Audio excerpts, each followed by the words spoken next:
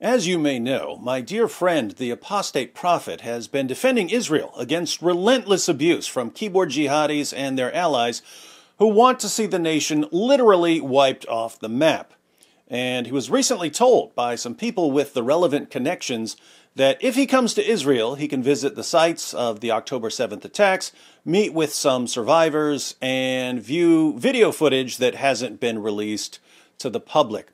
AP decided to go, but he didn't want to go alone, so he asked me if I would take a trip to Israel with him. That sounded like a great idea to me, especially if we get anywhere near the Jordan River, at which point I will probably forcibly baptize him, Nacho Libre style. And I just thought it would be a good idea if you...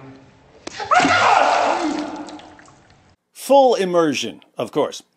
So we've been putting together a schedule and expanding our plans and the duration of the trip because we have a lot of video ideas for a bunch of different locations. I'll probably end up making videos with clickbaity titles like, "I took an atheist to the empty tomb of Jesus, then this happened." And AP will probably make videos with titles like, "I'm an atheist, so no one can make me think seriously about anything." Not quite as catchy as my titles, but what do you expect from these poor guys? We can do most of the recording on our own. We're going to rent some equipment when we get there, way easier than bringing studio lights across the Atlantic.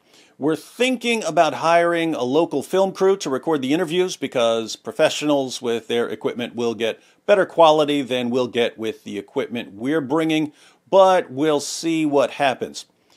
That's as much detail as I want to go into for now. We don't want to give a roadmap to any jihadis out there.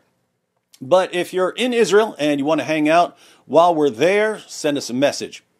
AP set up a GoFundMe to help cover the costs. If you'd like to chip in, the link is in the description box. Awesome videos coming soon.